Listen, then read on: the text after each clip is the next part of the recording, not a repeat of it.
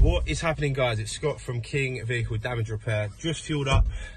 It is Wednesday actually, and today you guys are coming on a journey with me. So let's go, let's get on the road. We're heading out towards Banstead, sort of Surrey way. And yeah, as I say, let's do this.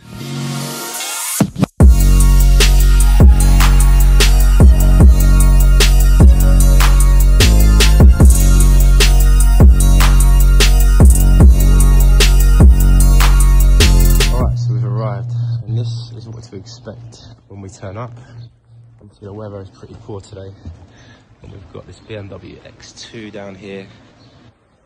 First things first, we just need to get the vehicle dried off, but you can certainly see that the trim is damaged.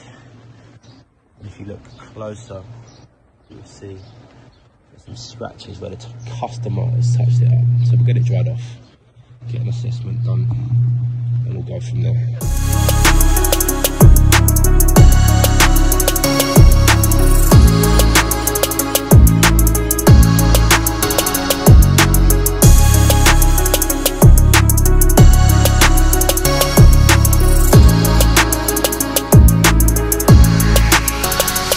The first part of the preparation process is complete. As you can see, the painted area up here has all been sanded. The trims have also been sanded as well, above and below. What we'll do is we'll prep the complete job together. We need to key up these areas here that are shiny, because if you spray over shiny parts of the car with the new paint, then all that will happen is it will delaminate at a later stage. Also remove the trim on the bottom to make life easier. And then once we've prepped up the complete job, we'll work on the trims. We're finishing those first.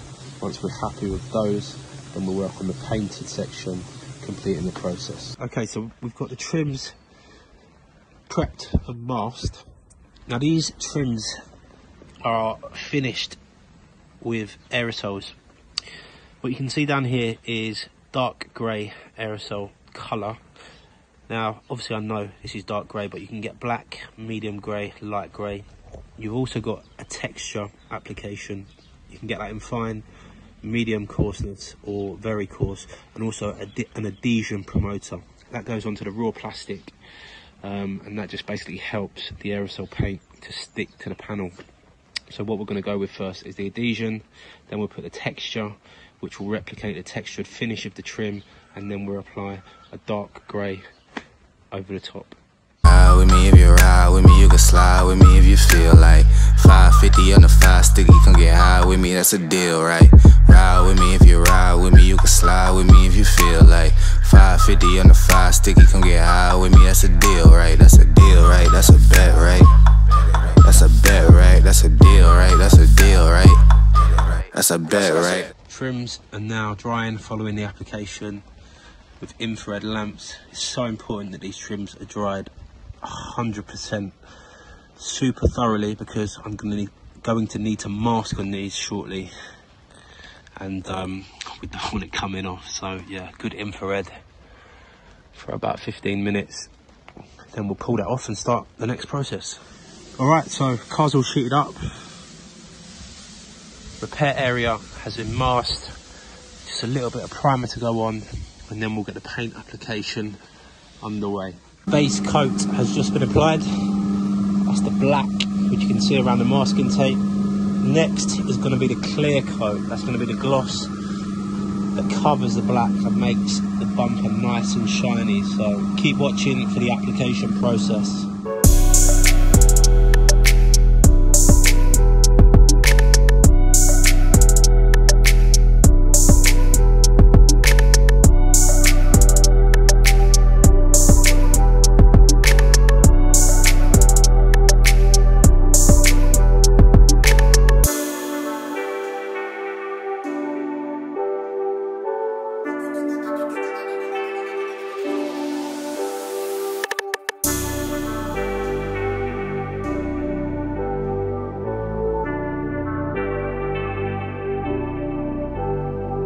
There you have the completed repair, guys. Bumper scuff complete, as well as the trims all restored to new. And this is what we do. Come out to your place of work, home, any location of your choice. and carry out repairs, so you don't have to pick up them body shop bills. Guys, the sun has set, the light has faded, and I'm just going to outro this video. So hopefully I've given you a little bit of an insight into King vehicle damage repair. If this video has come across a little bit rough and ready, it's largely because I've been filming it. As well as being in front, I've been manning the camera today. Whilst I'm pretty damn good at body work, I'm no cameraman. But I've got a solution. One thing I can tell you is the more we upload, the better our videos will get in terms of content and quality. So watch this space. That said, we've got to start somewhere. This is the first video. I've been keen to get you guys the content on the YouTube platform that you've been asking me for on Instagram. And I am on an absolute mission to create a presence on the YouTube platform. We've been on Instagram for about the last year and a half and gained some great traction on there. So I can't see why we can't achieve the same results on YouTube. So as I say, watch this space. Do me a favor. If you like the video, hit the like button, share the video. If you know anyone that needs a repair, then get in touch with us. All the details will be in the description below. And the most important, subscribe to our channel. We need to gain that following. So other than that, I'll check in with you lot on the next one.